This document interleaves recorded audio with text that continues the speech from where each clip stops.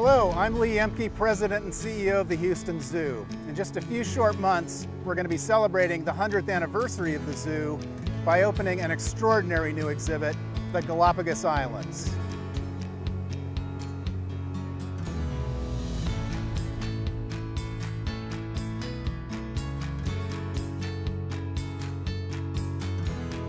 The first major living exhibit to showcase the legendary island chain, the Houston Zoo's Galápagos Islands, will immerse guests in environments that evoke the archipelago's landscapes and oceanic habitats, and that will tell the story of how we are working to protect it.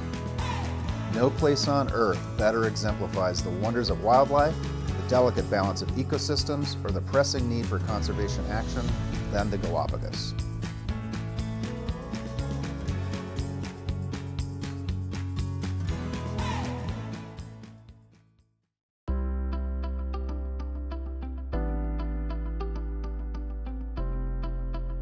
Lava tunnels occur naturally throughout many of the Galápagos Islands, and over time, waves have carved out sea caves along the coasts of many of the older islands.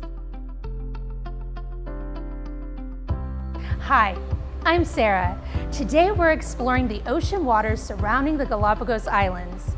We'll learn how all of our oceans are one big ocean that need our protection. After getting eye-to-eye with a Galápagos tortoise or nose-to-nose with a blue iguana, guests return to the ocean shore, descending into a wave-sculpted sea cave with split-level views of sea lions swimming into the cave or resting on shaded ledges just above the waterline. Colorful Sally lightfoot crabs are visible in a nearby opening in the rocks, scuttling about in the splashing waves.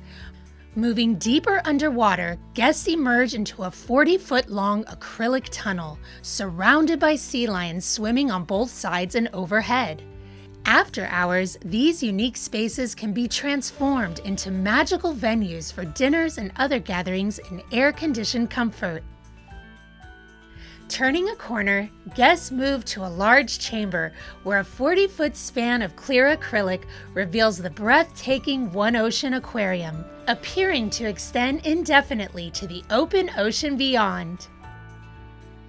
The unique coral reef structures of the Galápagos Reef and a tumble of volcanic boulders provide niches within the 190,000-gallon habitat, where sea turtles, sharks, rays, and other fish swim and take shelter.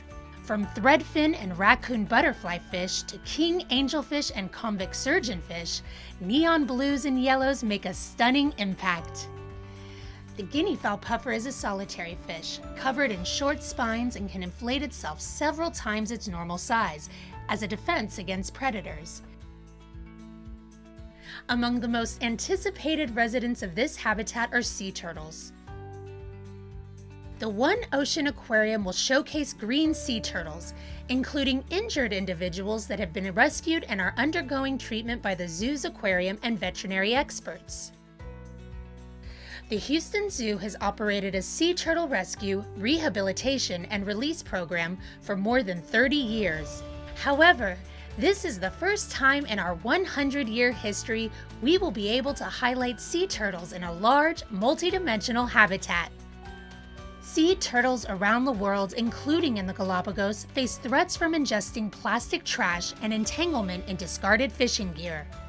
In our region, there are 5 species of sea turtle found in the Gulf of Mexico, all of which are either threatened or endangered. They include the Kemp's Ridley, green, leatherback, Atlantic hawksbill, and loggerhead sea turtles.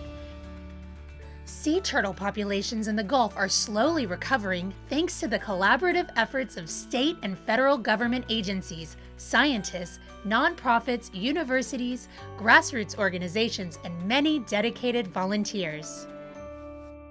Thank you for joining us on this glimpse behind our construction fence. We can't wait to welcome you to our Galápagos Islands exhibit in 2023.